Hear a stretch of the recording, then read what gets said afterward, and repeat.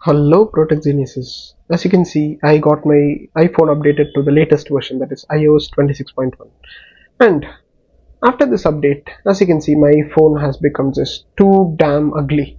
So in this video, I'm going to show you guys how you can change your entire iPhone aesthetic to look like a minimal iOS dark setup. At the end of this video, your iPhone would look like this.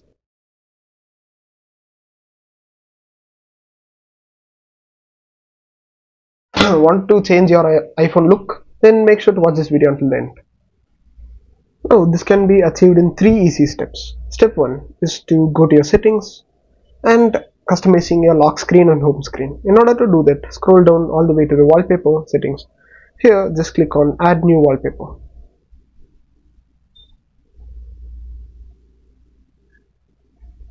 Here click on the color option. Just choose black as your color. Now after choosing black as your color, just scroll all the way to the right until you see solid. Now in the time, just extend the time, click on the time and just make it slim as much as you can. And by default you would have the glass selected. Just make sure to click on the solid.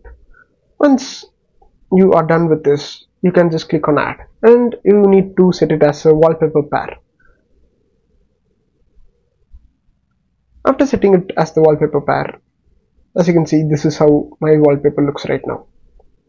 And now the next step is to turn on the dark mode. In order to turn on the dark mode, all you got to do is navigate to your control center, long press it and click on add a control. Here if you scroll down all the way to the bottom, you can see dark mode inside the display and brightness option. Now click on the dark mode and get it added. Once you have the dark mode turned on, your screen would look like this.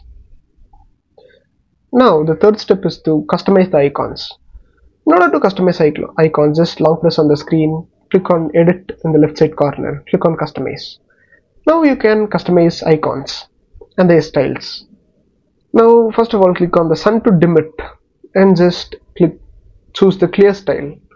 In the clear style, choose dark and make sure to big icons without labels.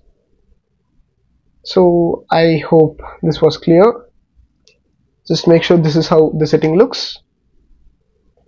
Once you do this, this is how your iPhone would look like.